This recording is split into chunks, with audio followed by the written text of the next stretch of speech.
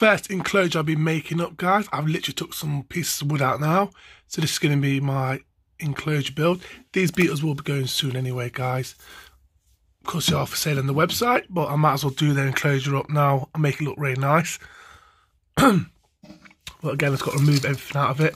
I've got to actually remove the beetles as well, because I'm going to be doing a lot of DIY in there. So I need to remove these 4 beetles. But these are absolutely phenomenal. Look how big they are. These are giant beetles. Amazing and ferocious predators, to be honest. And just absolutely gorgeous. That cockroach in there is risking his life by staying there. But luckily he's not hungry, or he would have been gone. Then the next one after that I'll be doing is this red spot, the sus enclosure. And that's one just melted there. Up there you can see a difference. So that's my next build, and my next build is going to be that one. And then I've got Phoenix's tank to do as well. So yeah, let's head on and do this one now. First thing to do is to remove these beetles. What I'm going to do, guys, is actually remove them from this enclosure. So I'm going to grab them underneath here and then scoot them up. Perfect, they're well happy. And that roach is obviously going with them as well. I'm going to put them in this holding enclosure here at the moment, just for the time being, until we get the whole enclosure made up. That's if this idiot lets go of me. It's like, I'm not going to let go of you today. Yeah, I've got really powerful jaws. I wouldn't like to tag by him. But again, it's not going to work. It's just going to work. It's just going to be like a bite, not actually envenomate me. But they have got some really powerful jaws there.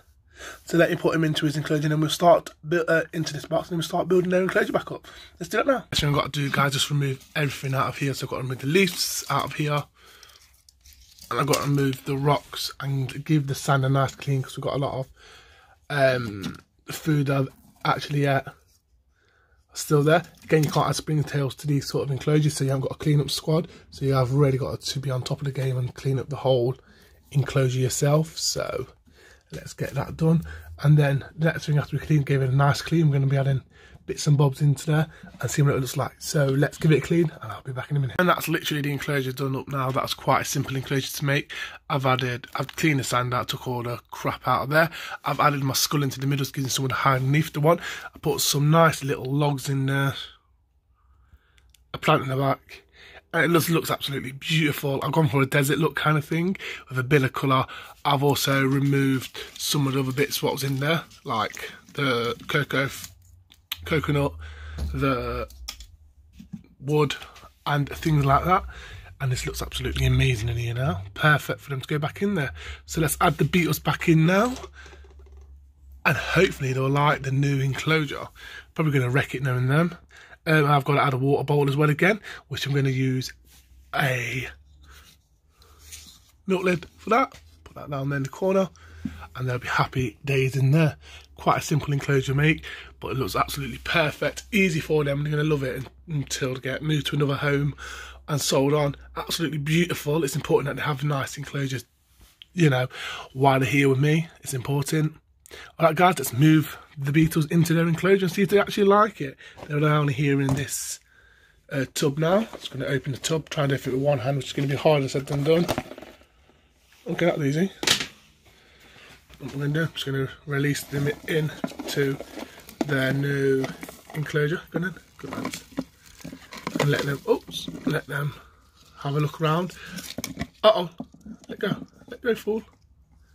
Good lad. What's he doing? And as you can see, they are literally loving the new enclosure. Absolutely beautiful. Happy in there. They're going through their rocks up there. They probably should they're all going to head underneath there, if I'm honest with you. But them two there have gone there. Up there to have a explore. Absolutely beautiful little beetles. These are quite a big beetle as well. But they really are worth keeping if you keep any sort of beetle. These are worth getting because they're quite big and solid little creatures and amazing little hunters. Again, they do have a quite nasty bite in them, but to be honest, that's all you've got to worry about, is the bite. They haven't got no venom, no other problem, just the bite. What's going to hurt? Unlike the next animal we're going to be playing with, or well, playing with, hate that word, the next animal's enclosure we're going to be doing up, should I say. They've got more of a nastier bite than these. Wow, you look good in there, mate. Absolutely pretty cool. And these beetles are fascinating. Again, they are for sale on the website at invetnation.co.uk. Absolutely beautiful little beetles. So let's move on to the next enclosure. Okay guys, that was a really quick video on doing the beetles enclosures up. Again, I've only just done one video, one of the enclosures up with one video for today. The next video will be for tomorrow. Again, it's just to break up more of the videos. I am going to be adding a bit more stuff to this enclosure, so make sure you follow me on Instagram at JP's Pet Nation and Facebook at JP's Pet Nation to stay up to date with all the things that are happening. Every update will go on there straight away, and pictures of new videos, and just pretty much my life goes on there from here. So it's good to follow me on social media. Alright guys, with all that said, I promise you I'll see you in the next video tomorrow at 2 PM. And that's where we're doing the assassin enclosure. It's going to be fun. And that's going to be a lot harder than this, because these assassins have got a horrible bite and I don't want to be stung by them. Let's go. See you, bye.